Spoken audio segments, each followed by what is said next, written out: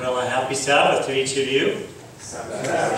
It's good to be back at New Smyrna Beach. My wife and I came down yesterday, and the reason why we are here is because of our friends Donald and Joan.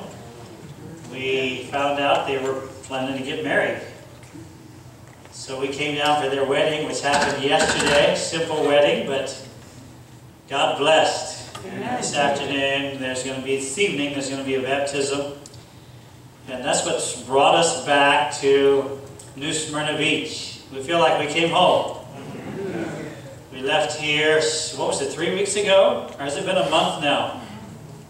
I don't know, time flies. But as I mentioned, my father had COVID. He has recovered. He's out now working again in the heat of Alabama. I'm always amazed at what he can do. He is 93, going to be 93 soon, and doesn't see well, doesn't hear well, but still walks without a cane and still is able to work. He's out picking up sticks because he lives on this 16-acre plot there in Alabama in the country, and when the wind blows, you know, the branches come down from all the trees, so he goes out and picks them up, piles them up, works in his garden, does his weed eating. He, some time ago, what was it, about 2 months ago, he was out mowing. He had this little diesel Kubota, and he said he started seeing smoke behind him. And then he looked behind, and here was fire coming out of his mower. So, you know, he doesn't move very fast because he's old. He cut off, I don't know how he got off the mower. He ended up burning his elbow, but the whole mower burned up. So he doesn't mow anymore. I have to take my mower over and mow for him, but he's still got his weed eater. So he's out with his weed eater, weed eating.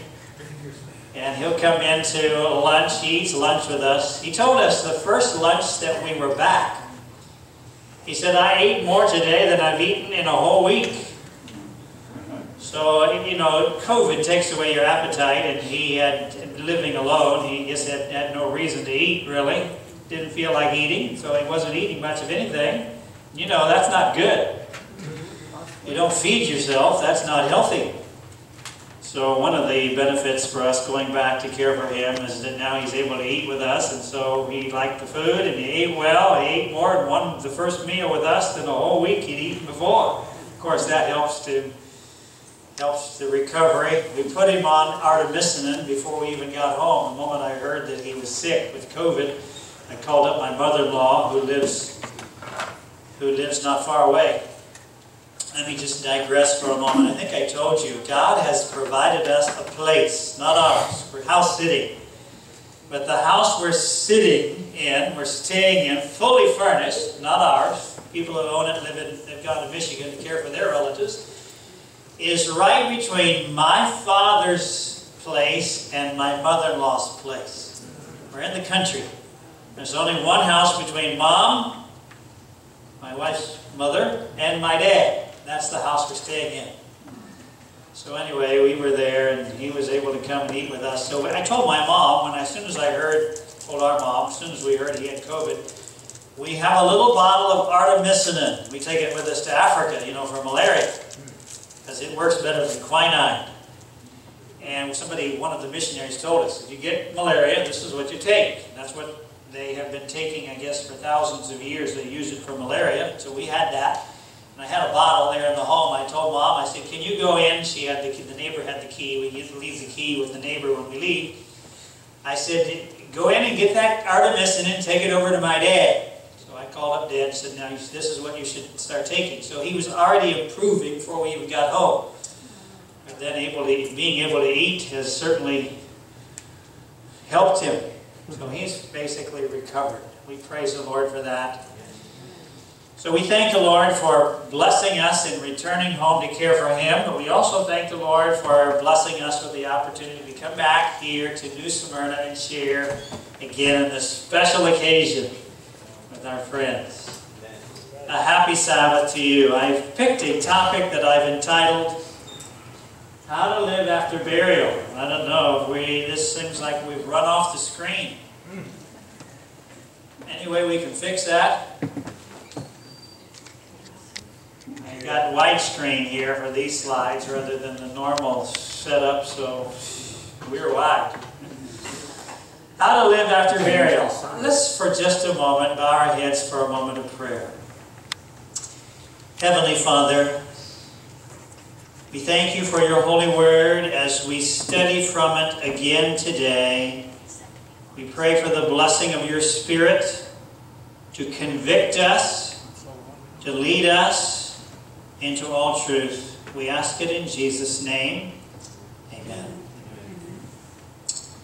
In the summer of 1915, D.K. Briggs of Blackville, South Carolina, was called to attend a 30-year-old black woman, Essie Dunbar, who had suffered an attack of epilepsy. Dr. Briggs found no signs of life when he arrived and examined her, so he declared her dead.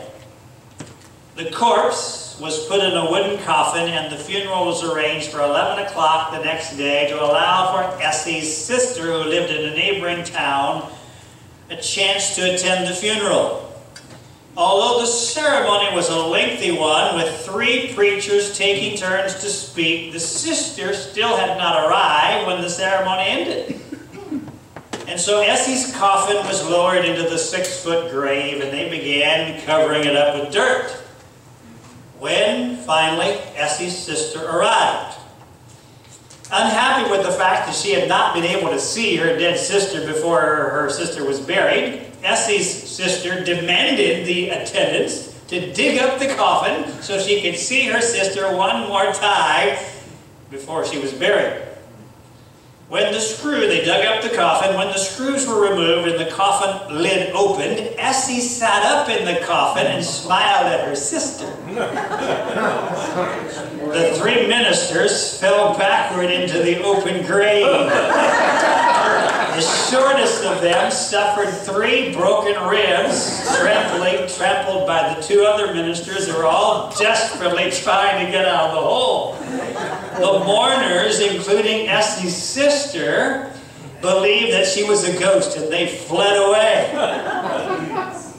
When they saw that Essie had climbed out of the coffin and was pursuing after them, they rushed into town in terror.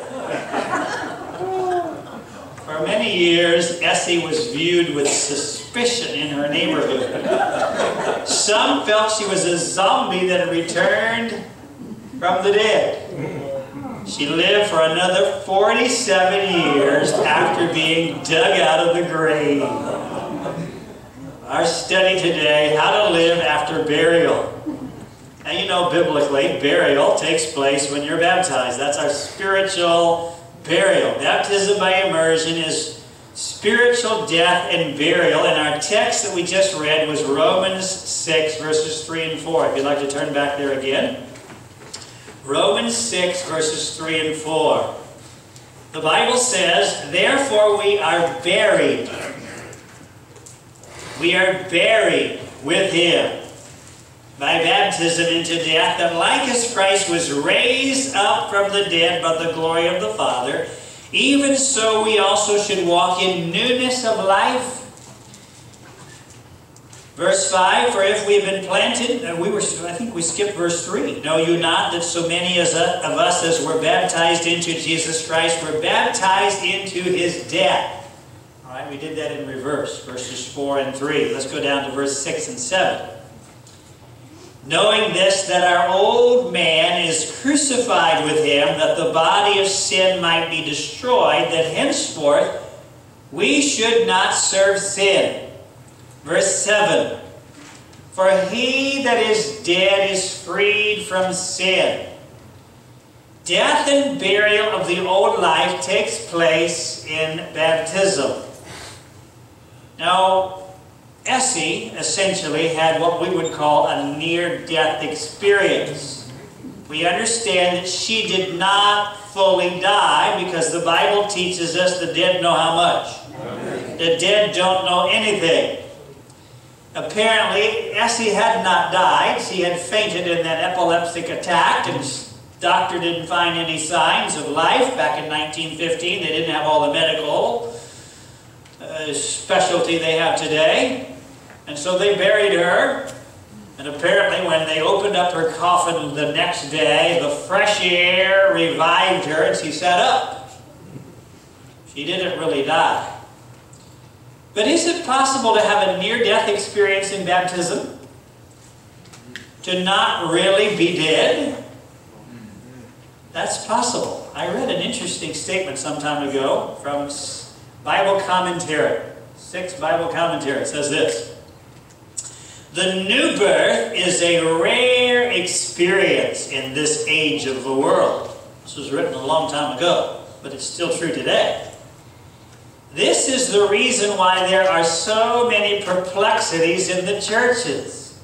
Why are there so many perplexities in the churches?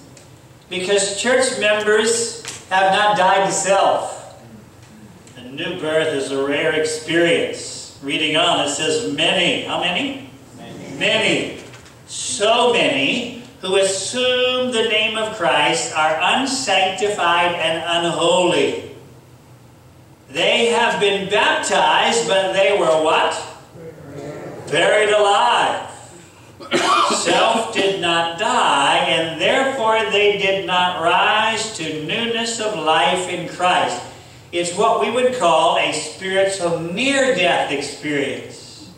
They came near to death, but they didn't fully die. So self revives, especially when church board meeting takes place. Self revives.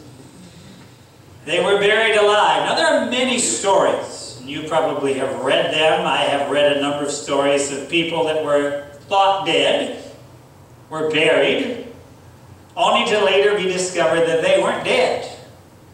And of course we just saw the experience of Essie Dunbar. That happened to her. She was not dead. She revived. Now thankfully she didn't revive until they opened the lid, because if she had, she would have been beating on the lid of the casket. Back in the early days, they made these caskets where when someone died, because they didn't have the medical technology we have today, they didn't embalm people. There's no way you're going to come back from near death if you've been embalmed and taken all the blood out, put in all the formaldehyde, all that stuff. But back in the early days, they didn't do that. They would just bury people. And so what they would do, the casket designers, they would, you can see here in the design, they would tie a rope to the hand of the person buried, and up above the ground they would have this bell. And if you heard the bell ringing, well, then they would go out and dig up the casket, and the person, well, maybe they were still alive. And that happened occasionally. But here it says, concerning spiritual death, they have been baptized, but they were, what? Buried alive. Self did not die, and therefore they did not rise to newness of life in Christ. Now, of course, when we're baptized, we want to rise in newness of life, right? Amen.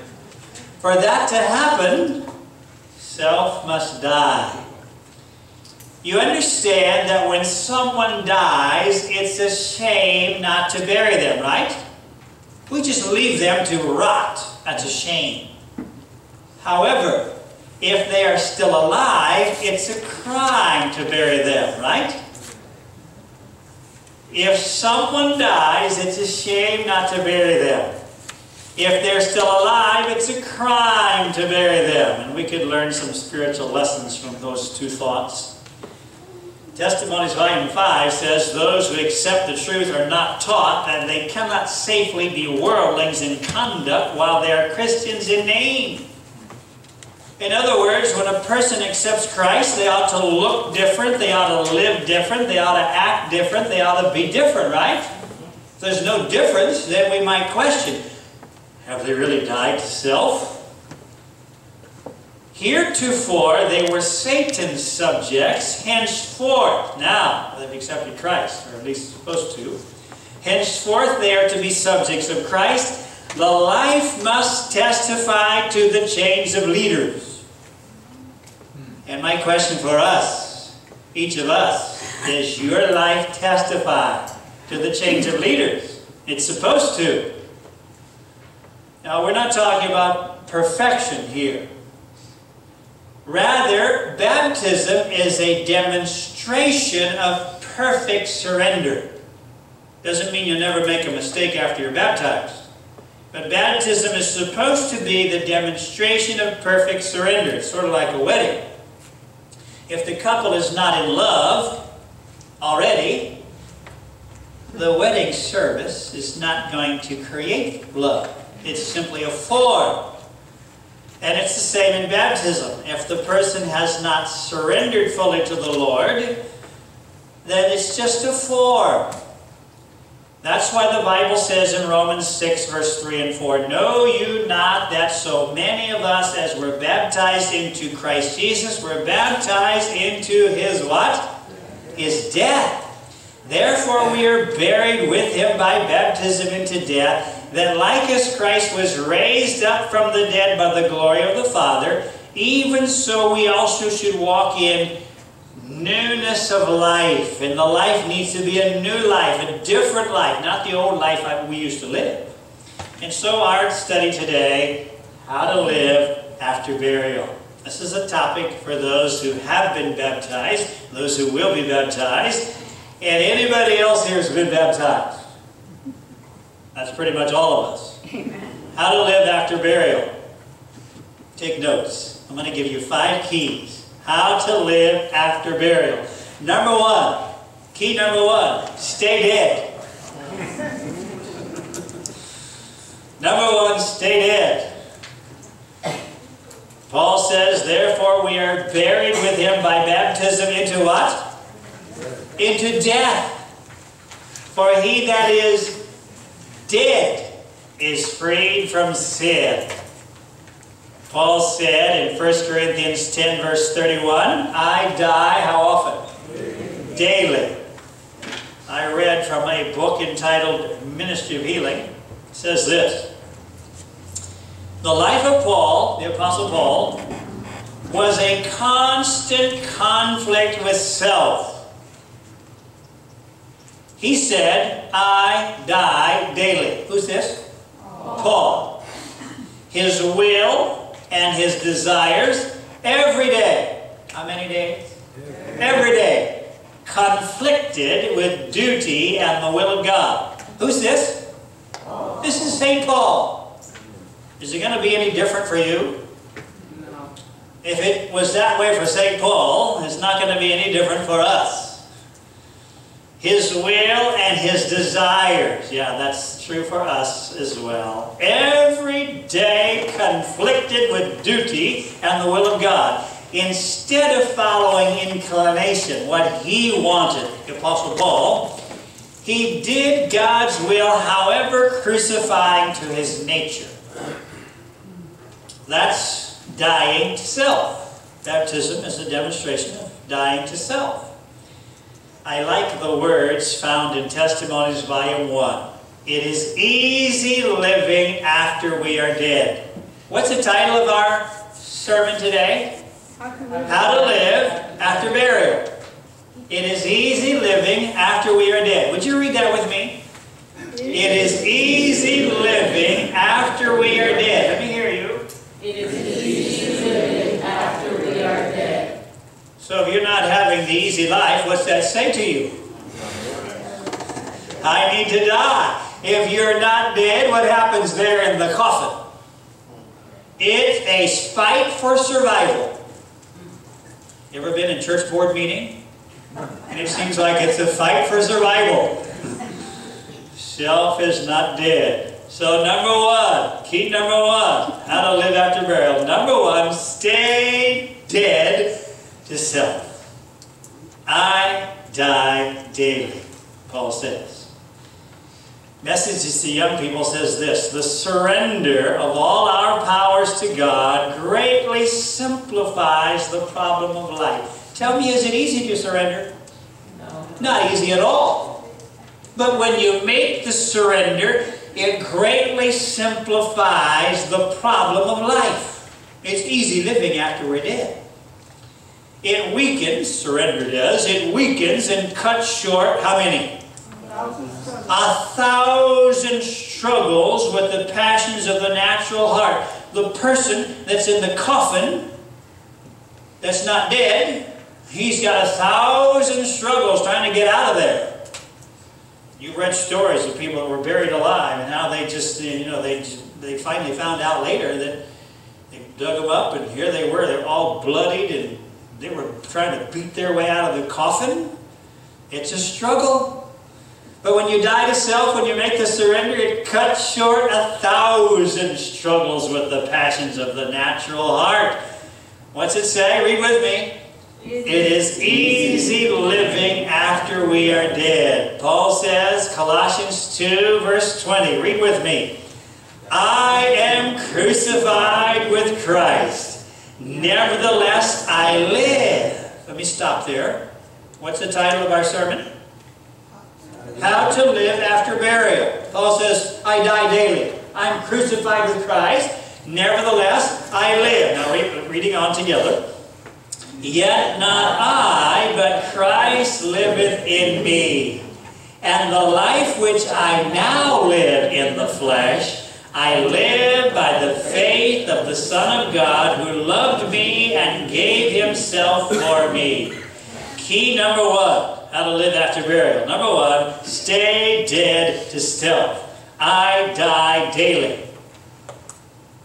When you are dead to self, then and only then, you can be filled with the power of the Holy Spirit to live an unselfish Christian life. Desire of Ages says this: we can receive of heaven's light only as we are willing to be, what? Emptied of self. That's dying to self. To all who do this, the Holy Spirit is given without measure. Would you like to receive the Holy Spirit without measure? Then what must you do?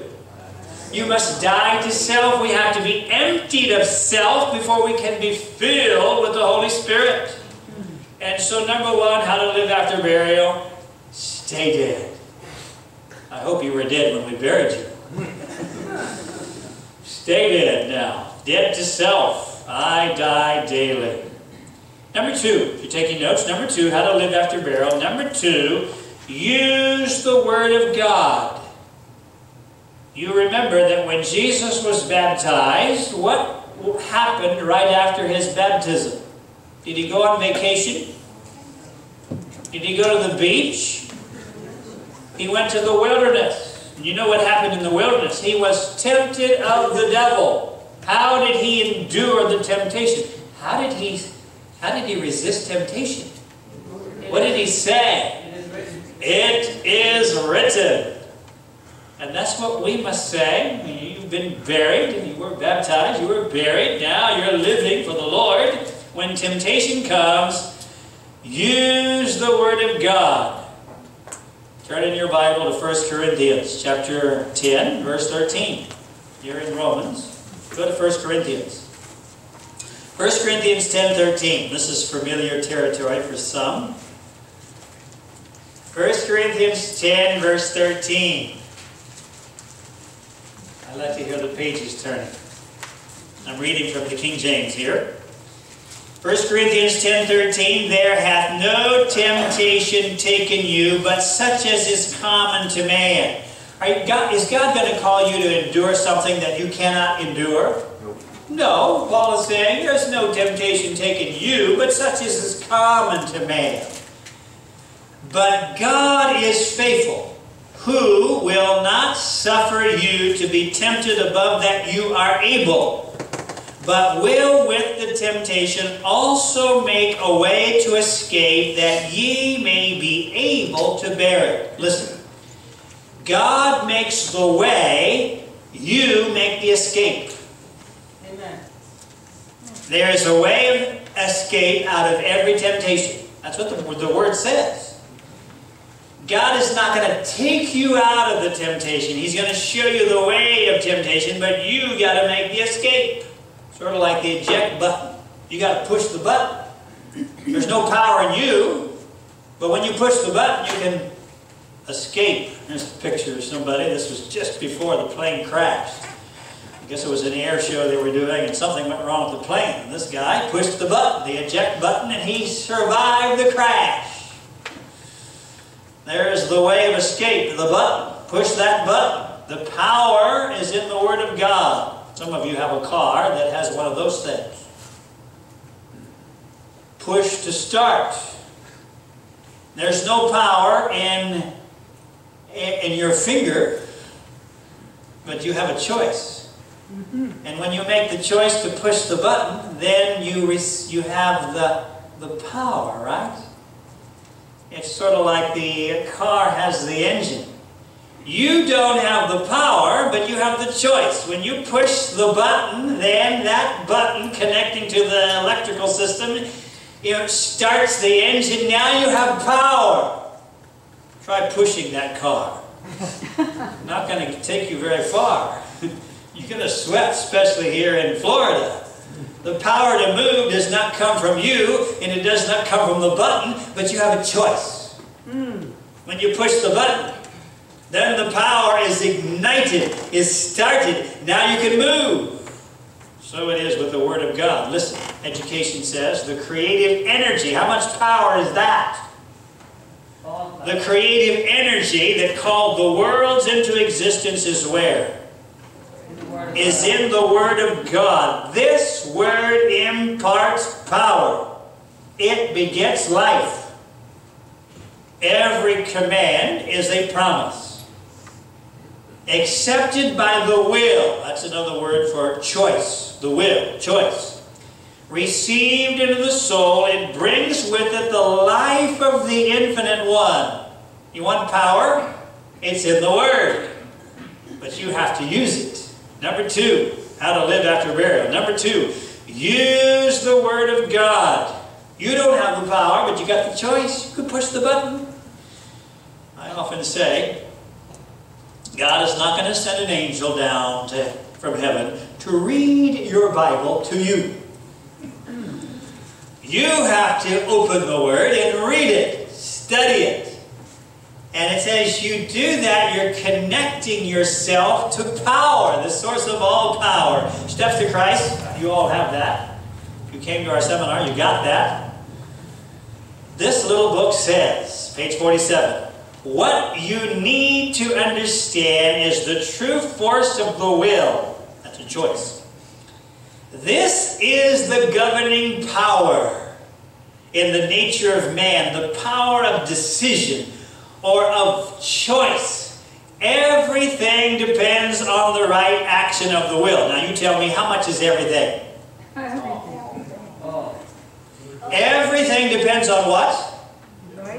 Depends upon the right action of the will. I don't have the power, but I have the choice. And when I engage with God's Word, I'm getting power from, not from me, but from His Word. The power of choice God has given to men.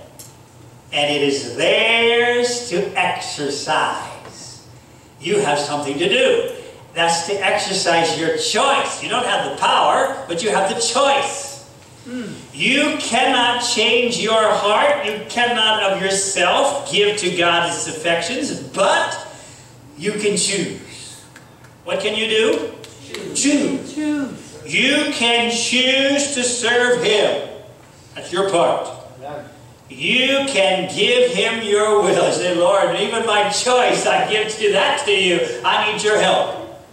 I tell people that smoke, there are 2 great keys to quit. Number 1, I choose not to smoke. There's your choice. Number 2, Jesus, help me now. Your choice, God's power. You don't have the power, but you have the choice. And so everything depends upon the right action of the will. God has given you the choice. Through the right exercise of the will, an entire change may be made in your life. Are you willing? Amen. That's the question. Are you willing? Sometimes we rise up in rebellion against the Word of God. Say, Lord, I'm not willing. Well, then that's where we have a struggle. One of those struggles. Through the right exercise of the will, an entire change may be made in your life by yielding up your will to Christ. You ally yourself. You connect yourself with the, what's that word? with the power that is above all principalities and powers. It happens when you make the choice.